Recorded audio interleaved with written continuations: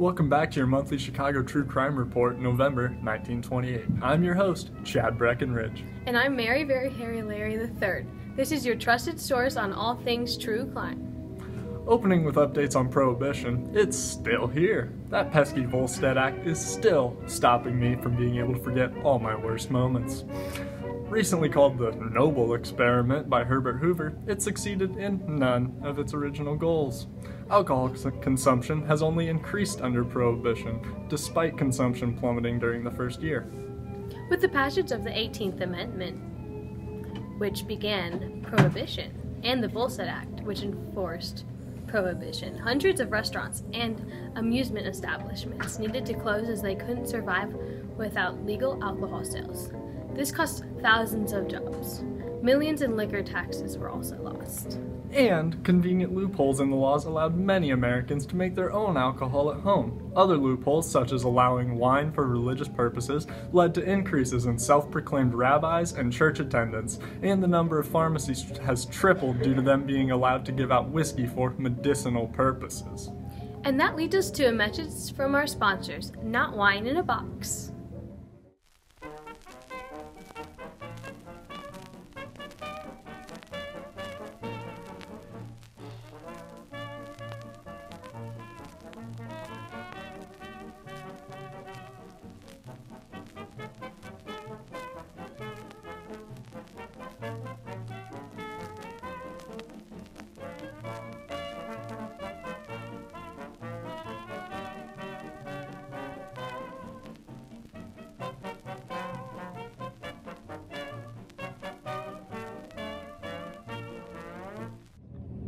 Hi everybody, welcome back to the show.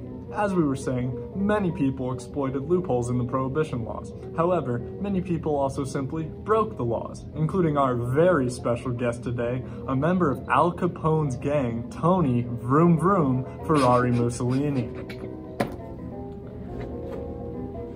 Hi, thanks for having me. My name's Tony Vroom Vroom Ferrari Mussolini. Tony here is a spokesperson for Al Capone. Yep, I am. Where do your Italian accent go? Oh, that's just an intro. I'm not even Italian.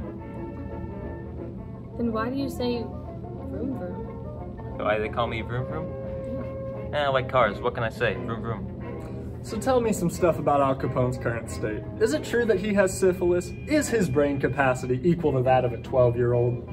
I can neither confirm nor deny that right now. And why do they call him Scarface? He got that in a brothel fight. Sure likes those brothels, doesn't he? Well anyways, tell us a bit about what the old Alphonse does with his gang. Well, our main job is in bootlegging. For all you who don't know, bootlegging is the sale, manufacture, and transporting of illegal alcohol. This has allowed us to become filthy rich. You see, we love Prohibition because it's allowed bootlegging for us to become extremely profitable. And with our newfound millions, we've been able to invest back into the communities with brand new brothels and gambling rings. Well, speaking of bootlegging, where exactly do you sell that alcohol? Well, I can't tell you exactly where, but we sell them in speakeasies. Oh yeah, I've been to a few of those. I mean, what are speakeasies? They're hidden bars where alcohol is sold, right? Yeah, pretty much. People are able to go in, buy alcohol, talk, whatever. Lots of people go to speakeasies. The one I frequent, for example, is quite popular with local politicians and businessmen. Well, that's all the time that I've got. I've got to get back to the illegal manufacture of alcohol. See ya. Well, that's all for Mr. Ferrari Mussolini. Now here's a message from our sponsor, Not Illegal Boat Bars.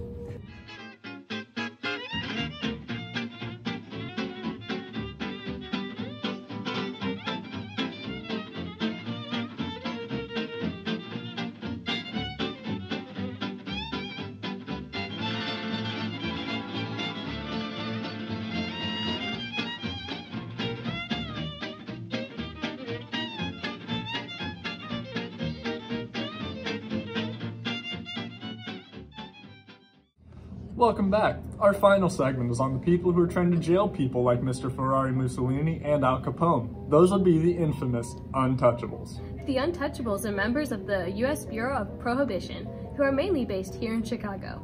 Their main job is to try to stop crime and stop Al Capone.